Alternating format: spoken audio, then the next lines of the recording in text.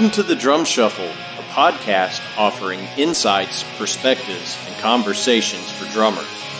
I'm your host, Jamie Eads.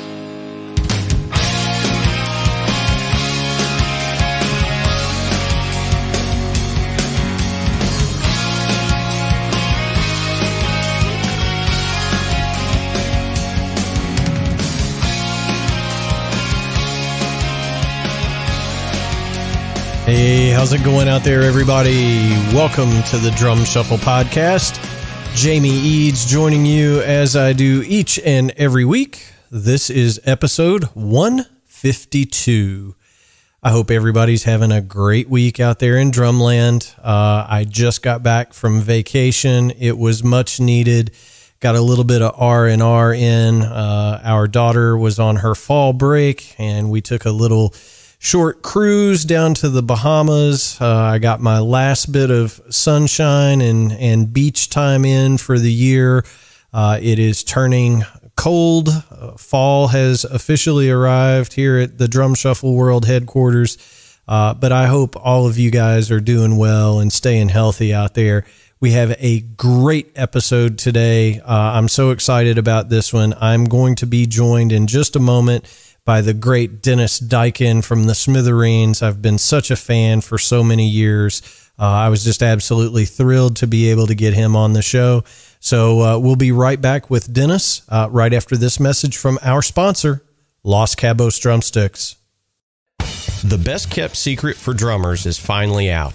Los Cabos Drumsticks may look like the sticks you grew up with, but these are not your father's drumsticks.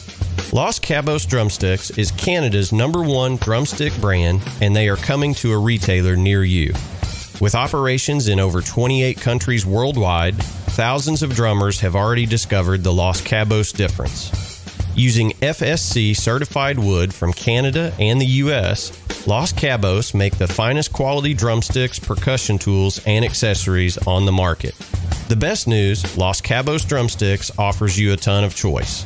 They have 22 individual drumstick models and 14 percussion tools, many of which are available in 3 different wood types: maple, white hickory, and red hickory. Red hickory comes from the center or heart of the hickory tree and has been independently proven to be both stronger and more elastic than white hickory without adding a lot of weight. While most drumstick manufacturers have shunned red hickory, Los Cabos Drumsticks has embraced it, becoming the only established stick brand in the world to offer a full line of red hickory drumsticks. To learn more about Los Cabos Drumsticks, visit them online at loscabosdrumsticks.com, follow them on Facebook, Twitter, or Instagram, and don't forget to ask for Los Cabos Drumsticks at your favorite retailer. Dare to be different. Join the Red Hickory Revolution with Los Cabos Drumsticks. All right, guys and girls, as I mentioned before the break, we're going to be joined by the great Diken of the Smithereens here in just a moment. I want to set this up a little bit by saying we had this conversation back at the end of September, right as Hurricane Ian was attacking Florida and the East Coast. So you'll hear some reference to that. But I was so excited to be able to get Dennis on the show. I've been such a fan of the Smithereens for so many years, and Dennis and I briefly met in the early 90s for maybe 40 seconds or so. And of course, he didn't remember that. It was just a kind of a chance meeting backstage at a gig. But I was excited to get him on. The Smithereens, if you followed the history of the band, of course, they're still out there playing, but they lost Pat Denizio a few years ago, tragically, sadly, and we all miss him very much. But the band has released an album that was recorded back in 1993, and they're calling it the Lost Album, with Pat on vocals and guitar. So we were talking a lot about that, and it's a really cool record. And if you dig the Smithereens and any of their stuff, you're going to love that record. And you should go out and grab a copy immediately. Don't pass go. Don't collect $200. It's a fantastic record. But I was just thrilled to get Dennis on the show again. And we had such a great conversation, and it's very wide ranging. We talk about a lot of stuff here, but Dennis is just a wealth of information. I would call him an honorary musicologist. He understands the history of music, the history of rock and roll, and he's just a great guy. So please help me welcome to the Drum Shuffle podcast, Dennis Diken. Hey, good afternoon, Dennis. How's it going, man?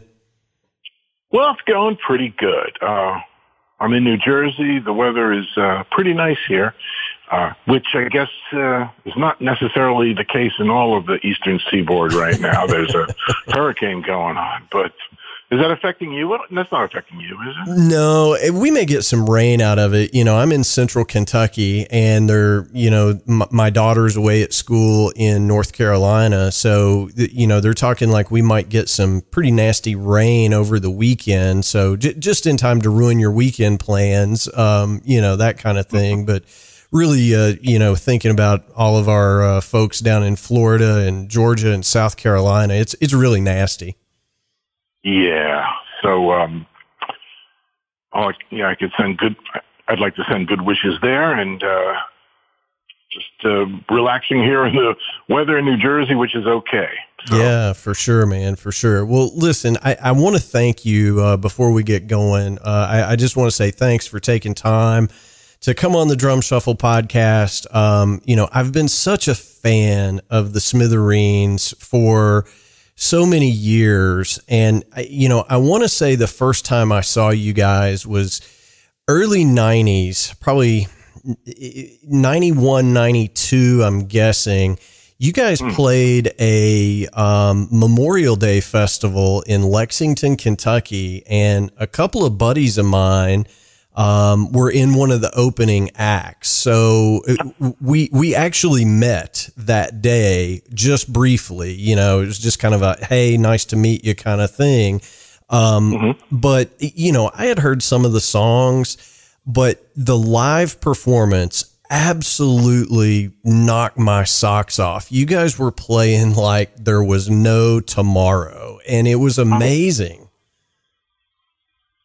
Well, thank you.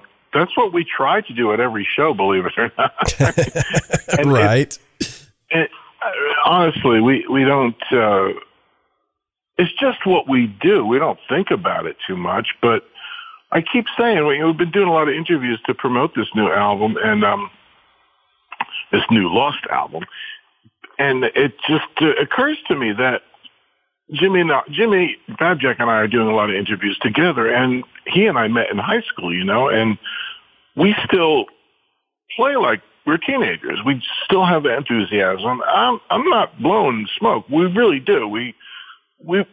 Our main objective, of course, is to play well, but more than that is to have fun, and that spills over, and the audience gets it, and that's what keeps them coming back.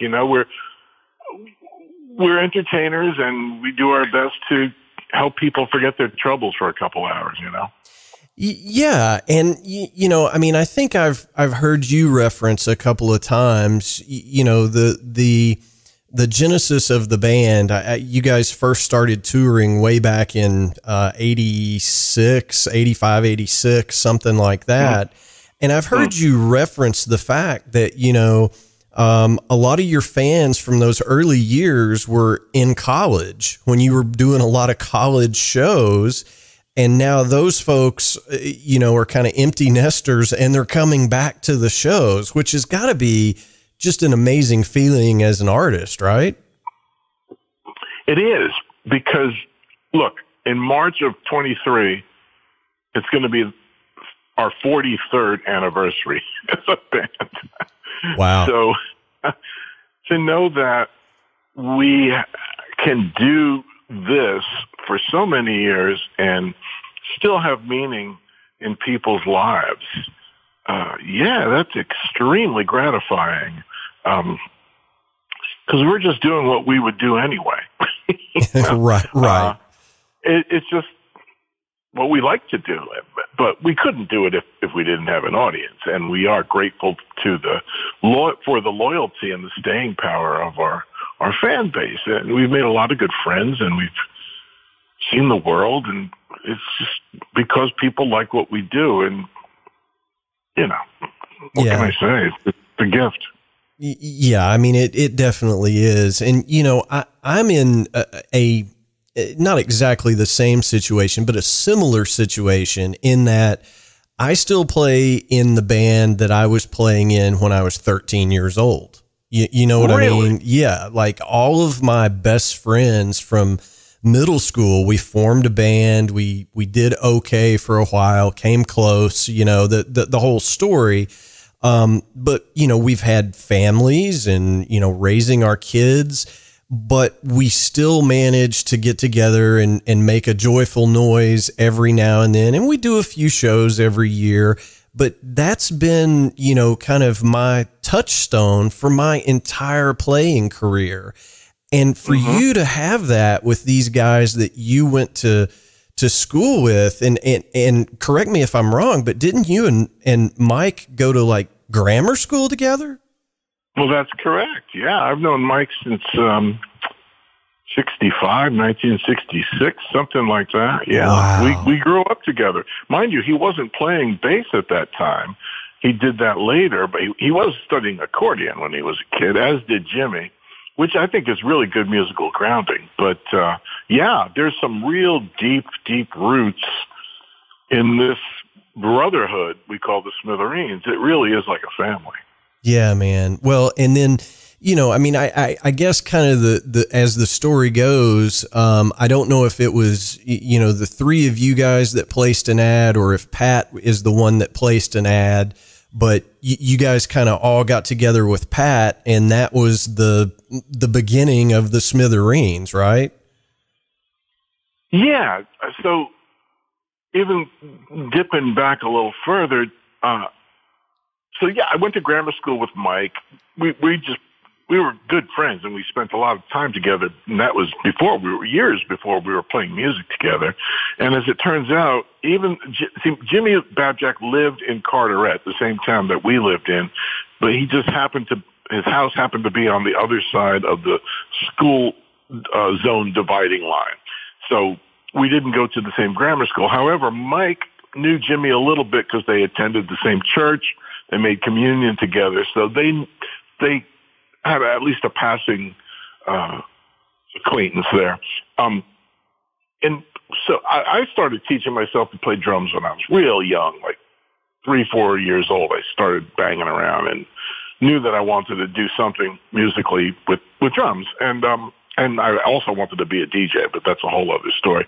But so I got my first drum set when I was 11 in 68, and then I didn't really find many musicians to play with until around 71. I joined a band. That didn't last too long. That was summertime. That was right before going into high school. I figured when I go into high school, I'm going to meet a whole bunch of new people that I never knew before. Maybe I could find a guitarist that can play I Can't Explain by The Who. That would be a great starting point, I thought. So the first day of freshman year, first period, earth science class, in the first row, in the first seat, there's this kid sitting there with kind of like a Beatley kind of haircut. And I see I'm in the second row, he opens up his loose leaf, and there's color pictures of The Who from Hit Parader magazine plastered inside his notebook. And I said, it's the first day of freshman year. I said, I got to talk to this kid. So I introduced myself. Turns out he played guitar, and we started banging around that week. And that's 1971. So I know this is a long answer to your question, but so we went through high school rehearsing in Jimmy's garage. And then right after high school, Mike noticed, well, hey, if I want to keep hanging out with these guys, maybe I should pick up an instrument. So he knew we needed a bass player. He learned bass, and he got really good really quick. And then we kicked around for a few years, just the three of us, trying to find a suitable lead singer. It wasn't easy to find someone who had the same sensibilities as we did. So we played around parties and things like that. And then in 1978, we took out an ad looking for a lead singer. Didn't have any good response. And at the same time, I was still playing with some other bands here and there. And I saw this one ad in the Aquarian, which was, still is a real good, New Jersey entertainment paper. And they had a very thriving musicians classified.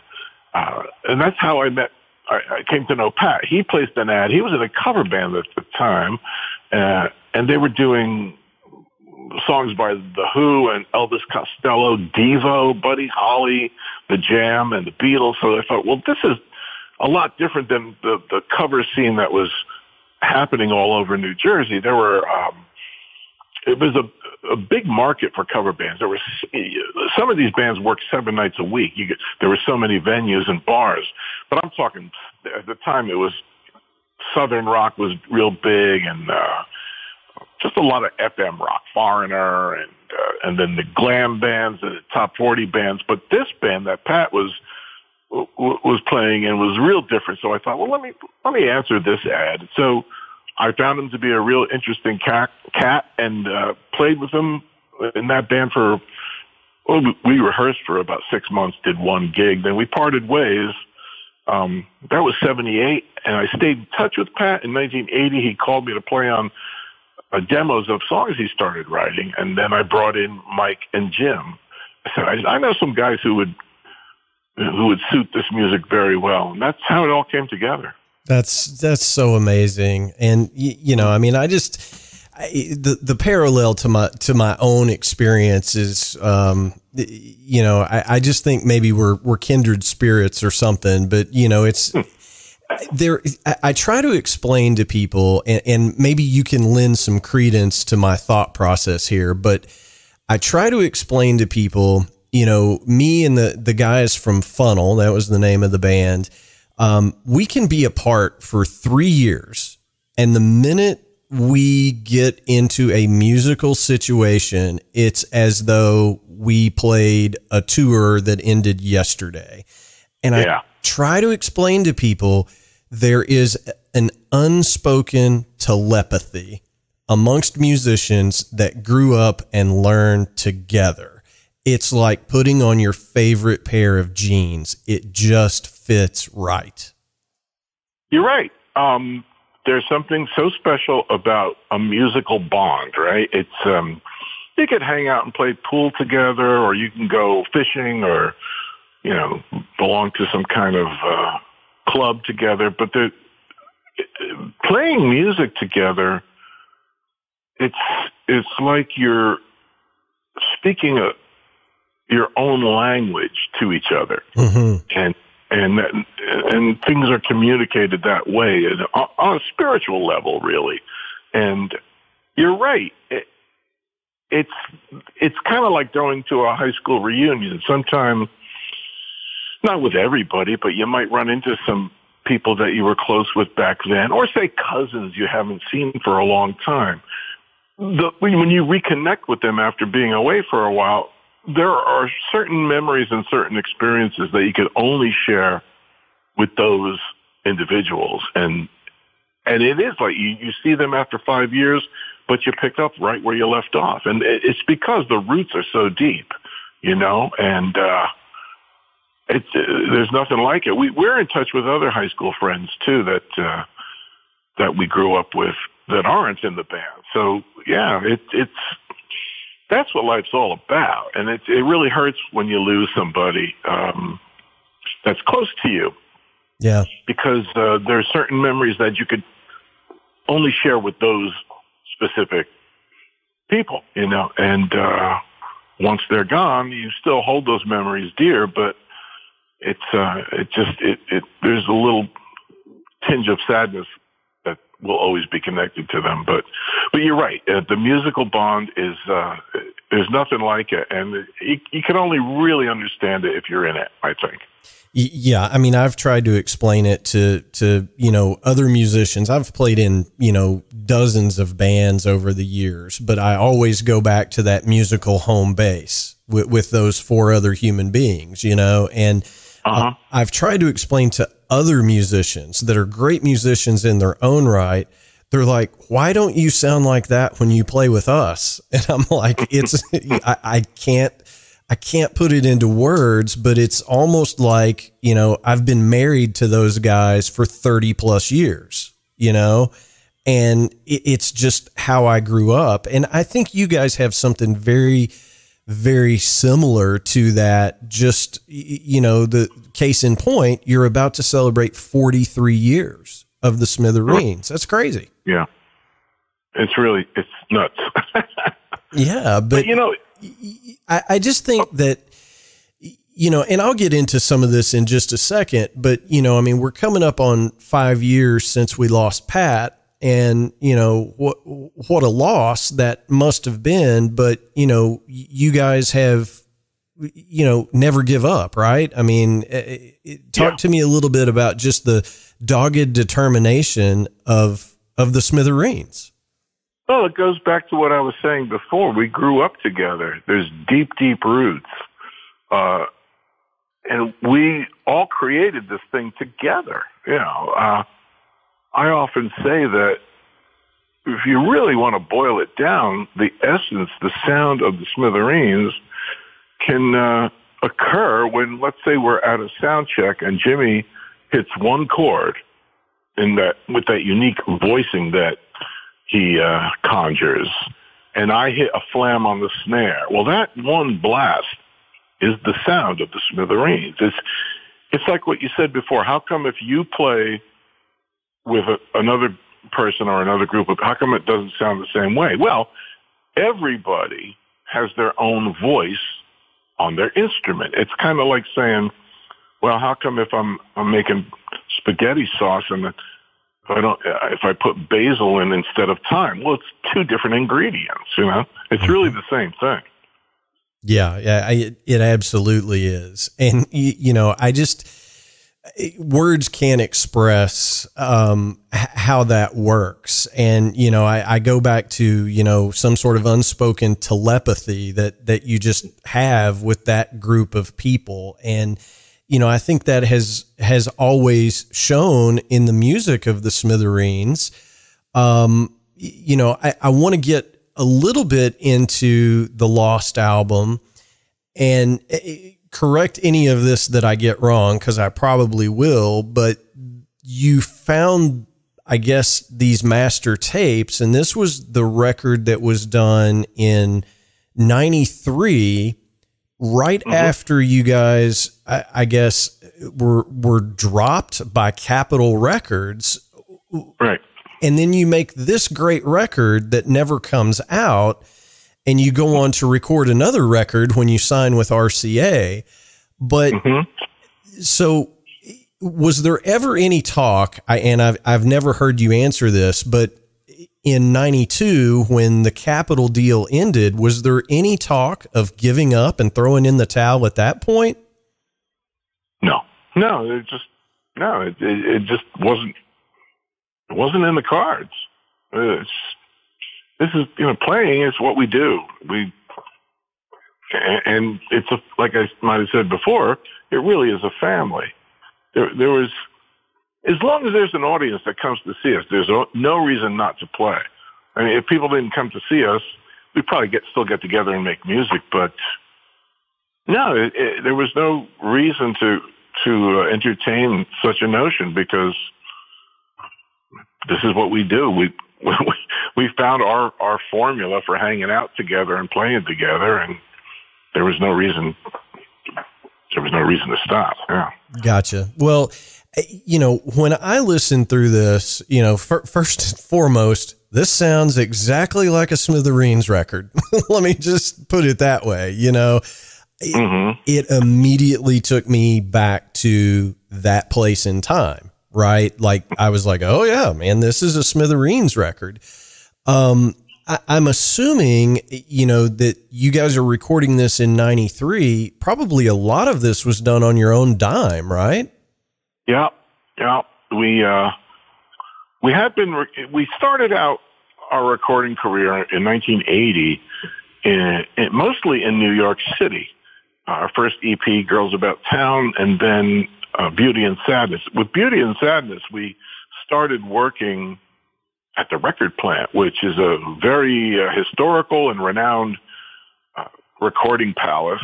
There's so much history there on West 44th Street, no longer there, but we were fortunate to be in such a hallowed place and work with great people like our engineer, Jim Ball. And we did our first album, especially for you there as well. But when we signed with Capitol, they wanted us to record at their facility at the Tower in Hollywood, which was a great experience. And then we continued with 11 and Blow Up. They were also done in Los Angeles with this group of sessions that yielded the Lost album, as it's called. We decided to stay at home, stay with our families, just drive through the tunnel every day and report to West 19th Street in Manhattan. And we just, it was like going to work every day, but work that you really love, but we were very focused and we actually recorded 2 albums worth of material. I guess it was about 24 tracks, maybe give or take. And 12 of those were actually the earlier versions of songs that were re-recorded and would eventually comprise the songs on A Date with the Smithereens.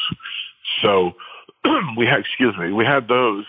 And then we have these 12 other ones left over that just sat in the vault until a couple of weeks ago.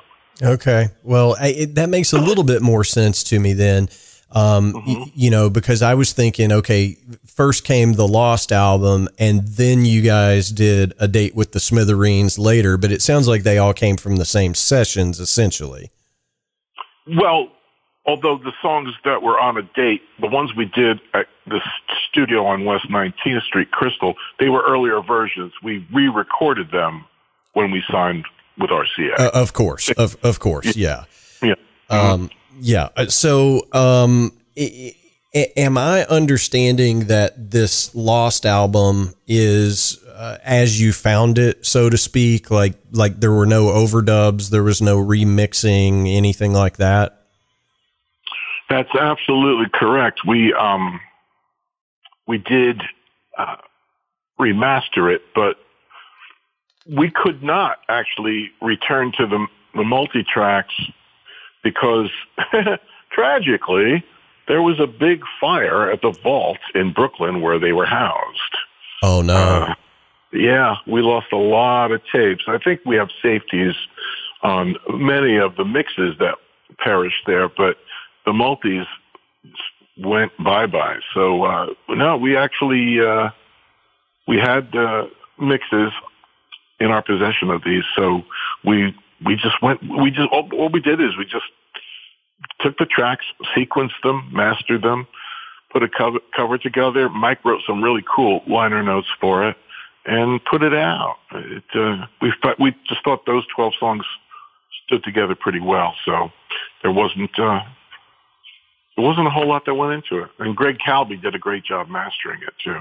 Well, yeah, I mean, it sounds like a Smithereens record, it sounds phenomenal. And, I have been thoroughly enjoying it. It is, how do I want to say this? It runs the gamut. The opening track, Out of This World, sounds very much like a Smithereens, rock song.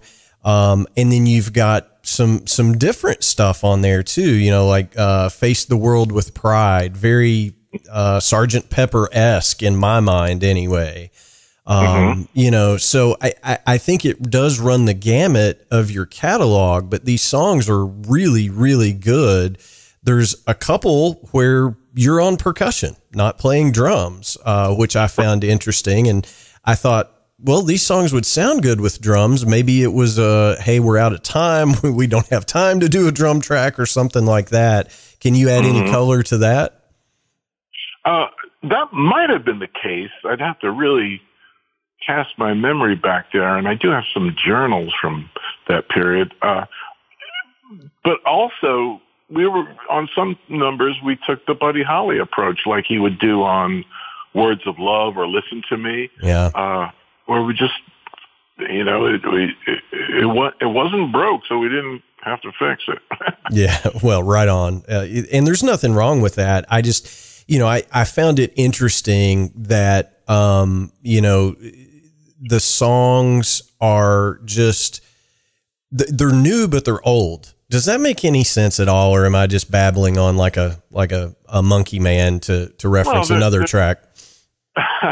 They're new because they haven't been out before. They're old because they were recorded in '93. Is that what you mean? Or is there something else to the meaning of that for you? No. I mean, I think it was, like nothing took me by surprise. I'll say that, right? Like there was nothing that was completely out of left field that I was like, wow, the Smithereens should have done this as a single in, 1994, right?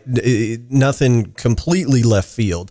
But it's very fresh. And I just loved hearing it, because there's only so many records any band or artist can put out, right? So This is kind of a special find, for fans of the band. Yes, it is. And so far, that's been the general consensus. The reaction we've been getting is really positive. I thought it was a good record. We all thought it was worth putting out. But I got to say, I'm just a little surprised and quite tickled that it is being met with such a nice reception. It's a really good feeling. Yeah. Well, I mean, it's a good feeling record too. And it makes me wonder, was it I guess the question I'm going for here is, was it a difficult process for you guys at all to go back and revisit these, and hear Pat singing? I mean, I know that that's a sore spot for anybody that's lost a comrade in arms and a brother, but was it a melancholy experience, I guess is what I'm ultimately getting at. Yes, to some degree, but you got to remember, it stood for us. It stood alongside everything we've ever released because we've known these tracks for so long, so they weren't new to us. For us, it's probably more of what you're saying. Probably hits our fans in that way more than us because. We've lived with these for all these years. We hadn't listened to them in a while, but it was almost as if Pat was still here in a way when we listened to him, Yeah. Well, and to your point, it's not like this was a big surprise. Like, oh, I don't remember recording that. Like in some, Joe Walsh. I'm now sober. I don't ever remember doing that kind of thing. I mean, you knew they existed, so it wasn't like a big, huge, ta-da. I get that part of it. I just wonder when you were sitting down to kind of put everything together. I'm sure it brought a lot of memories back, is what I'm getting at. That's what I was going to say. Is that we really did have a lot of fun making this. I think that comes through. We really did. Enjoy the sessions, and we were really focused, like I said before, and I think we were playing well together. And I just remember that whole period with great fondness. So that more than anything, what it brought back. It's a time capsule, and it's a period where we were just. No, there was no distractions. We were really working hard and having fun in the studio, and we were getting food delivered from Little Italy every day. Nice. And there was a bar on the corner there when we needed to take a break. We called it Studio B. It was Larry, our engineer, and one of the studio owners, and Steve, the other owner, were great guys and fine people to work with. We had a great assistant, Sean Coffey, And another fella, Armando, who's actually pictured on the back cover, who sadly has passed away, but he was really helpful to us. Yeah, a lot of memories. And fortunately, I did snap a lot of pictures, many of which, or a selection of which appear on the cover of the album. Are you, and just out of curiosity, are you saving up for a book, I hope, at some point in your future? Yeah, it's just a matter of discipline and finding the time to do it, because there's a lot of photos, a lot of lore. I just got it's on the list. I hear you. Well, and I know you're a busy guy. I mean, gosh, you guys are still out there playing, and by the way, I do want to say this. You guys kind of use two different singers. Robin Wilson from the Gin Blossoms and Marshall Crenshaw, who also has a connection to the Gin Blossoms. He has a co-write on one of their biggest hits. Oh, that's right. Yeah. But, I'm good friends with Hess, the Gin Blossoms drummer. Scott and I are buddies. But, I know you guys are playing a whole lot too. Does this album coming out, maybe some of these show up in some set lists in the future? Oh, yeah. We're planning on doing some of the tunes from the Lost album in our live show for sure. Yep, absolutely. Okay, excellent. Well, and like I say, I know you're a busy guy, but, when I look back and I've read a lot of your interviews, and I know that you've done a lot of interviews for publications like Modern Drummer, where you're the interviewer, right?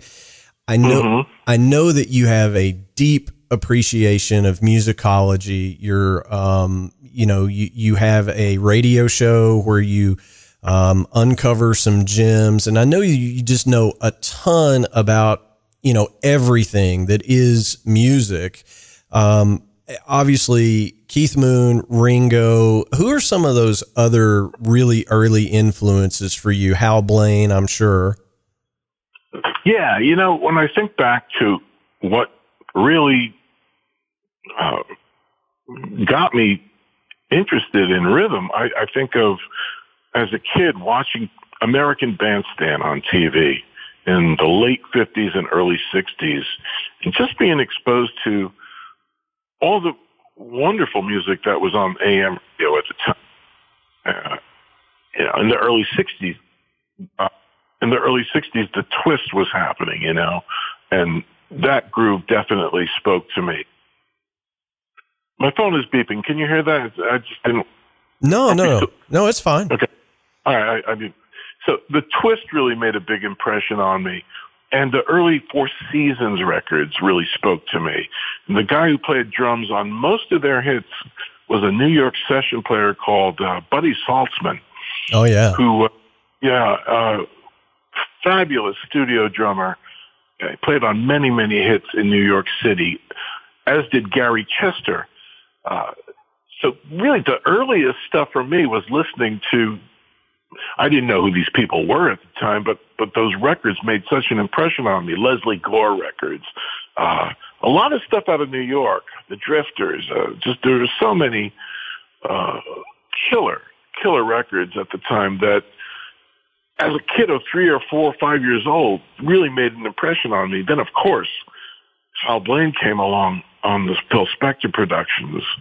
And then I really loved Dennis Wilson. Now, Dennis actually played on a lot of Beach Boys records. The Wrecking Crew phenomenon and all the attention it's garnered tends to suggest, or people interpret it as saying that Dennis didn't play, that Hal Blaine played on all the Beach Boys records. It's not necessarily true. Dennis played on some real key stuff, and he was a big influence on me. Ringo and Kenny Jones when he played with the Small Faces. Oh, yeah. Huge. Johnny Barbada with the Turtles. Earl Palmer is one of my biggest influences and inspirations. And Roger Hawkins, who played with Muscle Shoals, the Swampers, the rhythm section. I mean, wow. huge. Greg Arico was Sly, and the Family Stone. DJ Fontana with Elvis. Last night I played with a group of friends of mine in New York. We did a Procol Harum tribute show.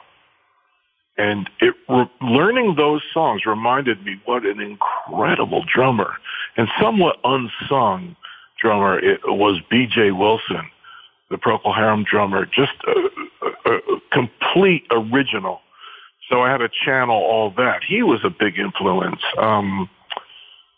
Wow.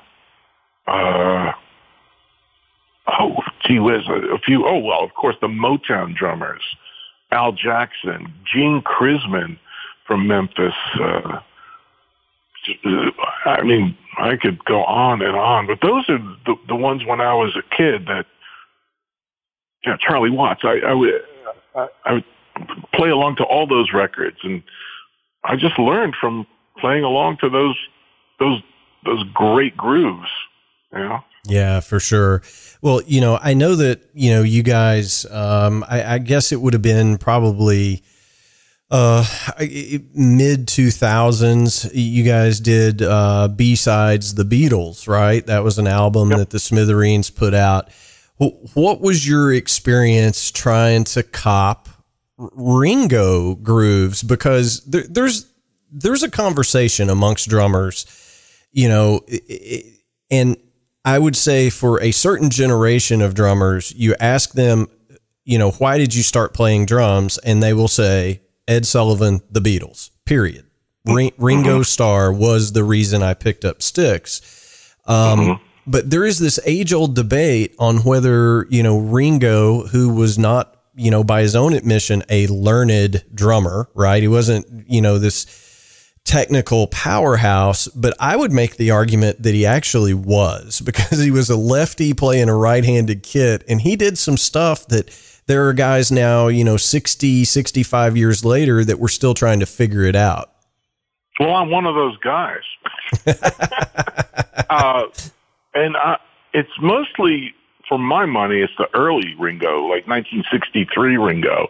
I thought he had technique to burn, but it was his own technique. Yeah, you could not put him up against Louis Bellson or Buddy Rich for that kind of prowess. But Ringo, again, to me, the mark of what I like in a musician is if I like how they express themselves. Technique is one thing, and it's something to admire, but music, to me, drumming music, it's about the success of it is based on how it makes you feel, Yeah. That's the most important thing. But Ringo, he did a few things that I still can't do, and it perplexes me. Like, he does these incredible, I guess you would call them fills or phrase or figure on the song Not a Second Time. I don't even know what the technical word is for it, but where you do the same thing with both hands. What is that called? Just unison playing. Yeah, right. Unison playing, where he's doing that on the snare and tom, real rapid things. Or he does similar patterns on I Want to Hold Your Hand. Very, very tricky stuff. Not to mention the pièce de résistance, that fill coming out of the bridge on Tell Me Why from Hard Day's Night. Nobody knows what that is. Nobody knows what that is. Well, I know what it is, but I know that I can't do it. Right. Right. I think I was able to do it when I was really young, because maybe I practiced it, but and maybe if I practiced it hard enough now, I could cop it. But you need somebody with some measure of technique to be able to pull those things off. And it's just things that he had in his head, his phrases and musical ideas that, all right, well, I'll try, this is what I'll do here. And it was just him doing his thing. But here's another great example of Ringo's demonstration of technique. If you go back and listen to that Star Club recording, I think it's from '62. I mean, his playing is pretty frenetic and pretty in the pocket, and those wild rolls on I'm going to sit right down and cry. I don't know if you know what I'm talking about, but those recordings really show. Ringo was at that point, he didn't sit down and study with a teacher, but he learned on the job. He was the most seasoned player of the Beatles at that point. He had played with Rory Storm and the Hurricanes, and they were regulars at the Butlins holiday camp in England, where you had to play all kinds of styles of music every night. So he just threw himself into it, and he was a natural. He just learned by doing. Don't get me started about Ringo. His feel, his feel alone is something to aspire to. It's just he has such humanity in his expression and everything he did. He's just a remarkable drummer, so lyrical and musical. And of course, the ultimate song player. Plus, he swung like crazy. Yeah. You know? And I think the argument is, I think, what would you do playing in the Beatles, right? Like, to come up with the perfect part for all those songs. I don't think I could do it. Mm-hmm. You know what I mean? It was just like all of his parts were, press fit, if that makes any sense. Like, it just fit perfectly, and it was the perfect part for all those tunes. So I guess I'm trying to get in your head a little bit. What was your approach doing a bunch of Beatles songs that you're going to release to the world? Oh, right. Okay, that was your question. Well, actually, before we did B-Sides the Beatles, we did Meet the Smithereens, which was our take on Meet the Beatles. That came first. And so, well, I would say the Beatles records are certainly, if there are any records I know inside out, it would be almost any Beatles track, maybe any Beach Boys track. So it didn't take a whole lot of preparation. It was kind of like running down the stairs to the basement when I was a kid and playing along with my favorite records, really. It was just, we got together, and when we did Meet the Smithereens, we did with the 12 tracks that comprised Meet the Beatles, we did all the tracks in one session. I think it was 8 or 10 hours. Oh, wow. That's awesome. Yeah, because it's just music that we know. And, it was like, I always when I played the music that I really love, which just about any music I play I love, but it makes me, I tap into whatever that spirit was that I had when I was learning to play and getting excited about music. I just think that's so important to maintain that and hang on to that, if at all possible, as you go on and grab everything that life throws at you. But, Yeah, well, and that is important. And, I think I get there about 90% of the time, right? When I'm playing, like I can get back to that feeling of being in mom's basement, which, and I'm sure you agree with me, parents of drummers automatically go to heaven no matter what else happened in their life. Yeah, right. I tortured my poor mom for, 4 or 5 hours a day of playing along to, Zeppelin and Hendrix and Aerosmith and all that stuff. But I can get back to that feeling pretty easy. It's the 10% of the time where maybe I'm on a gig I don't want to do, or, I'm not feeling it. How do you tap into it all the time? Because I know that's your goal, right? But how do you get back to that pure joy of I'm in my element all the time? Well, of course, as you just said, you can't do it every gig. You might be super tired, or for whatever reason, you're just not on your game. Those are kind of rare occasions, but I don't know. I guess I just want to do it. I don't have an answer of how I do it. I just want to do it, so I do it. you know? Yeah. I don't know. I just, somehow, I know I speak for the other guys too. We're self-taught. So the initial fascination with music and wonderment about it and love of it, and music is filled with, records. Great records are filled, at least the ones we grew up with. A lot of them are just imbued with a sense of mystery. How did these sounds come together, and how does this exist? And there's so many variables to the records we grew up with, and it's still that sense of curiosity and passion that we had when we were kids. I don't know. It's just something I never let go of, and I think it's really great if you can hang on to it. It's just there. Yeah. I don't know, man.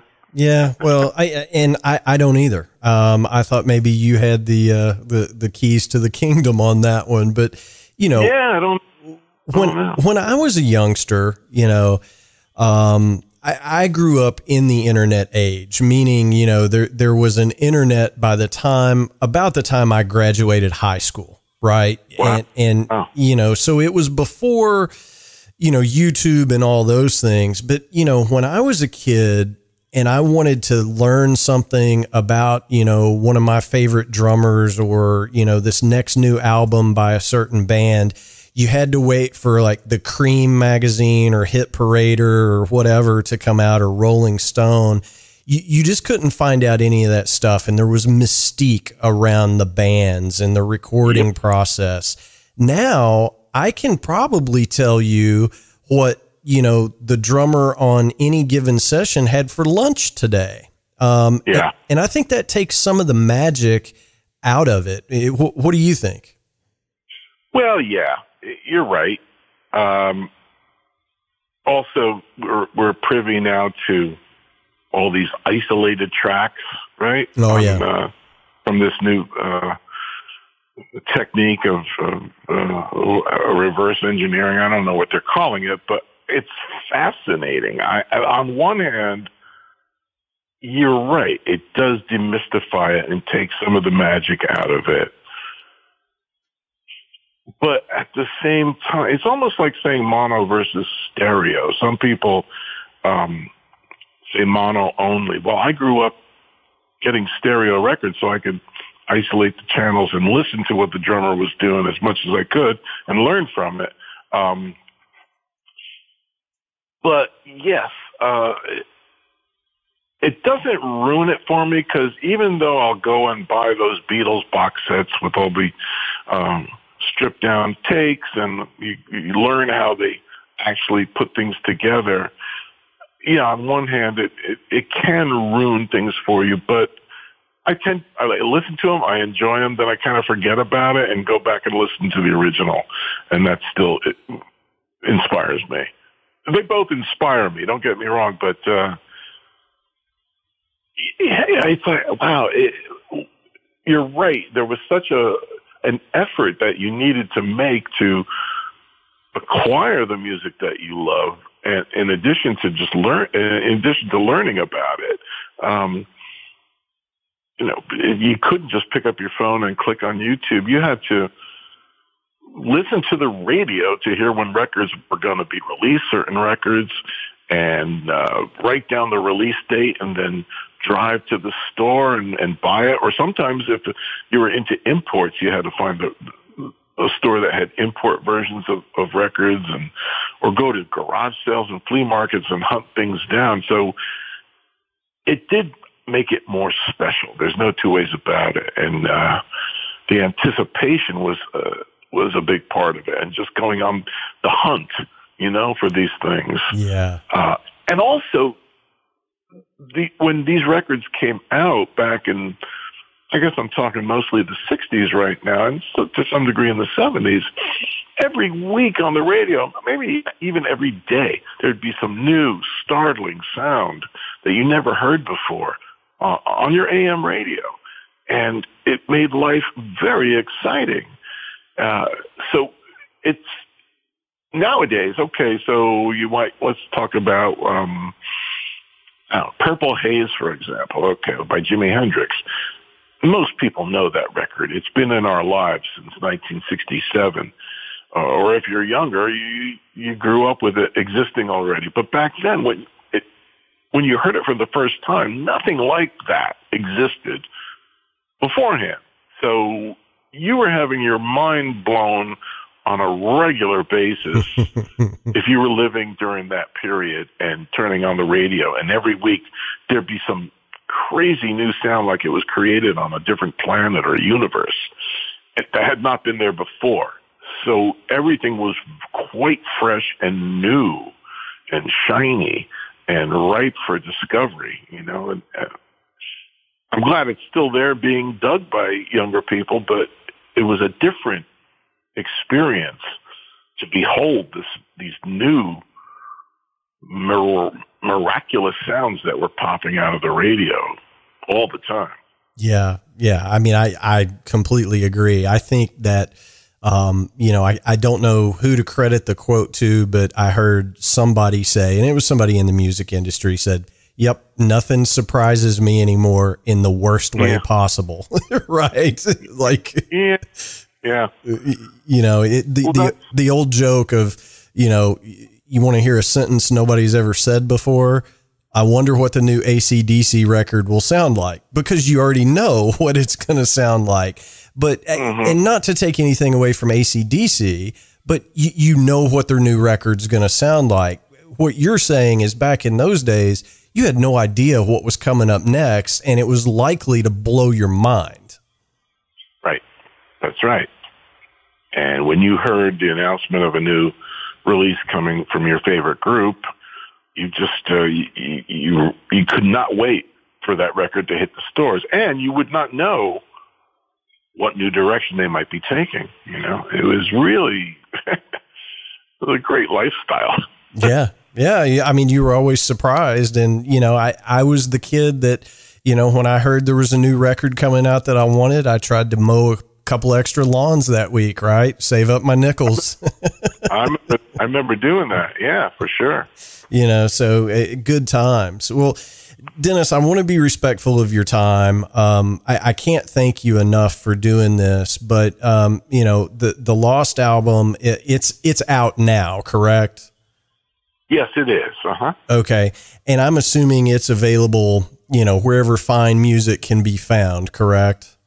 That's right. And we have a website called officialsmithereens.com.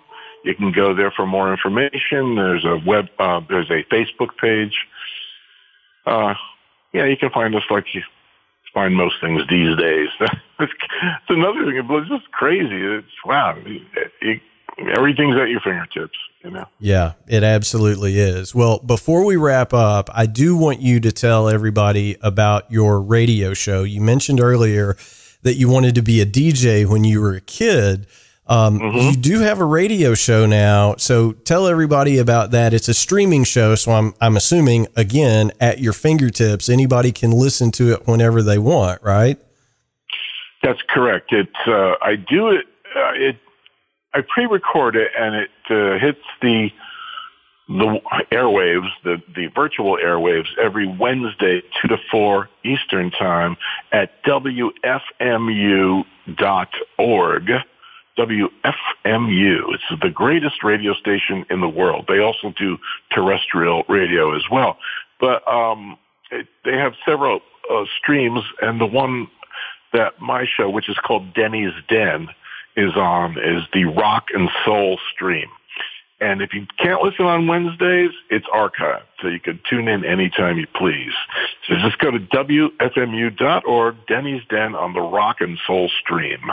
Excellent. Well, I know you bring out some old gems, and just stuff that people should know about. There's a lot of great music that's been out there for years and years and years. And I say this all the time. Any recording is just a snapshot in time, right? It's where that artist was on that day. And when the magic happens, immediately, right? I think so, yes. And there's no shortage of those magical moments. they're all out there, and they've been reissued or they've been captured, and it's infinite, really, how many inspired moments that have been captured on tape or shellac can still be accessed and enjoyed. It's really a beautiful thing. Yeah, it definitely is. Well, I'll wrap up on this note. I know you guys have dates throughout 22. Are you still adding dates, especially with the new Lost album coming out? How much touring are you guys going to do for the rest of this year and into next year?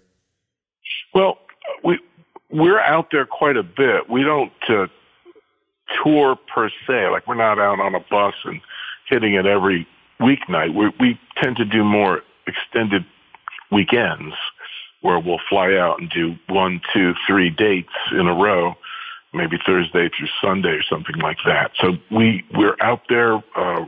This year we've been out to the West Coast, and here and there we're going to the Midwest. In November, we're going to Tempe, Arizona. We're playing a big show in Carteret, New Jersey, our hometown. Beautiful new performing arts center there in early December. And then next year, there are things popping up on the books, including a cruise. We're doing it's a first for the band, actually. We'll be doing going on a big old ship and playing. It should be a lot of fun. Well, just watch out for the waves. Your floor tom, make sure you got really good floor tom legs. And yeah, I've actually played a few cruises with other folks, and it can be interesting at times. It's usually been smooth sailing, but you do have to at least prepare yourself mentally for eventualities. That's exactly right. Well, Dennis, thank you so much.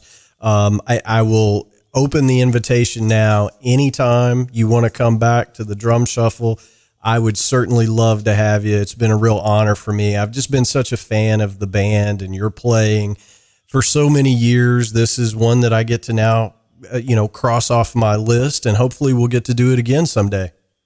Oh, thank you so much for having me. And I'd love to talk again sometime. Why not? I mean, we have here in the New York area, we have a group of really cool players, and we get, before COVID, we were getting together in person a couple times a year, just a drum lunch, drummer's lunch, that some real great names and great people hang out, and it turned into more of a Zoom thing, but we still do it. We get together.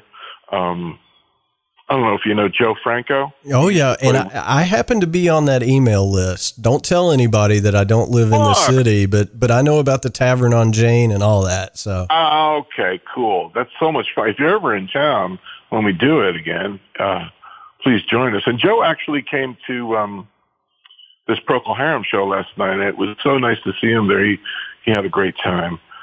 So, anyway, I did needle drop on some of your other episodes, and I saw you had you had Dina Torriello, who was also part of our drum group. Yeah, and I noticed there's a bunch of players that I'm buds with. Ken Coomer, I haven't seen him in years, man.